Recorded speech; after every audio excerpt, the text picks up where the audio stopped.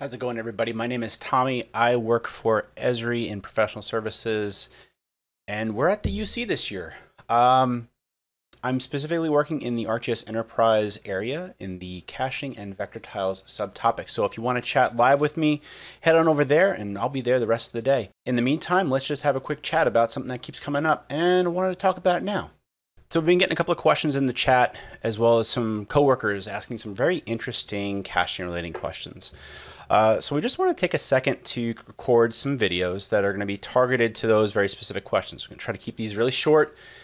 That way we're not overwhelming with you with another 1 hour tech workshop to work through and weed through and try to figure out where to actually go from there. So this question comes from one of our coworkers, and they were trying to create a tiling scheme from a map that somebody else made online. They want to create some base maps that actually will mash up with this project. The key part here is we need to match a couple of things. We need to match the coordinate system. We need to match the levels of detail. And we need to match the tile size if we're going to be working inside 3D. But if this is just going to be in a 2D map, then we really only need to care about one more, and that is the origin. Well, what do we do if we don't know the tiling scheme? Well, we can do some creative little developer-y type things and open up the web map, crack open your developer tools, bounce over to this, right? And just watch the traffic, and you're going to look for these tile server JSONs, right? So for a vector tile base map, which is the case for here, we've actually got a very specific tiling scheme, custom tiling scheme that was created for this web map. In this case, we're using the equal earth projection, and it's got some very specific levels of detail, some scales here. We want to create a custom tiling scheme file. And for that, we're going to do a couple different things. Let's just make sure that that matches our original tiling scheme. And we're going to go back to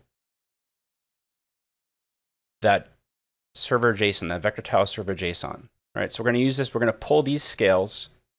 And we also want to make sure that our map frame is using this well-known ID or WKID. All right, let's go back to Pro. So we are in fact using the correct one, and I'm just going to pull this one over to the other screen. Okay, so we got the right coordinate system. We have the right extent. We're just going to zoom all the way out. And when we're creating this tiling scheme file, we don't need to have any specific data in here. All we need, though, is just to pass in a map that is using the right coordinate system. New with number of scales. Let's just make it an even 12. So the other thing that I'm seeing while this spins is the default origin that it came up with is a little different. So we're going to need to tweak that. So if we go back to that vector tile JSON, we're going to notice here we have an X origin and a Y origin.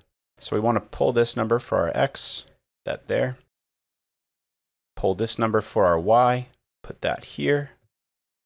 Stick with 96 DPI. Now you're going to say, oh, well, the tile info, the tile sizes are different. It's 512 by 512 here. Yeah, this is for vector tile. The vector tile size is always going to be 512 by 512. That's okay. That's perfectly normal. What we are going to do, though, is we are going to change that to 256 by 256 for the raster tile version of this. Based on the kind of map that he's creating, let's do mixed with 75 and the compact format. That's cool. All right, now we just got to populate these scales with the scales from the JSON file. So we do that one. And I'll speed this part up. That way you don't have to suffer through this.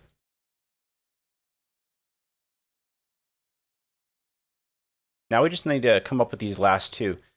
Again, I just want to make sure that we've got a little bit of extra wiggle room if you've got the data that would support these extra levels of detail. What this person's trying to do with some of the resolution, the data that we have with imagery, the resolution doesn't really warrant going further any further than probably 300,000.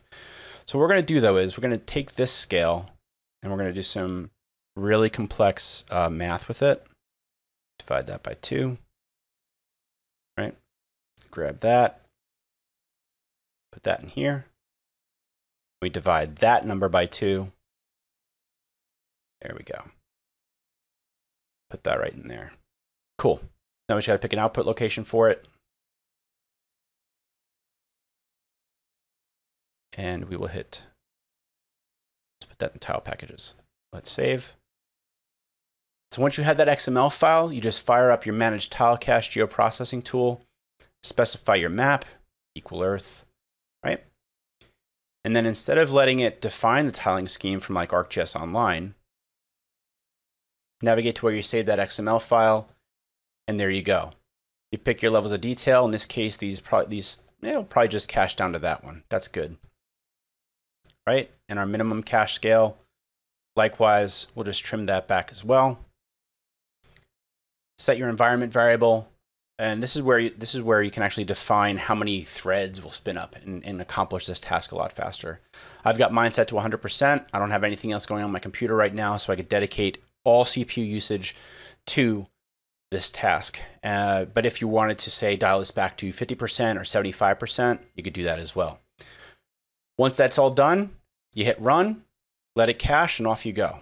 And if you want to create a tile package or go directly to tile package, you could use the create map tile package tool. And in this case, you specify your map, and under service, you browse to that tiling scheme file, and then you just specify the level of detail that you want to do. In this case, we're going to say level 10.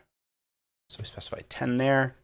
Type in your summary, the default extent. And again, I would highly recommend if you are going to create these tile packages, definitely create a TPKX. All right, folks, I think that'll do it for right now. If you like this, go ahead and smash that like button. I do hope to have more videos like this coming out on a more regular basis. And if you'd like to get a heads up when those drop, hit that subscribe button. For those of you attending the 2020 user conference, please enjoy the rest of the week, and the rest of the sessions, and come on down to the Enterprise Expo and say hi. Hope to see you soon.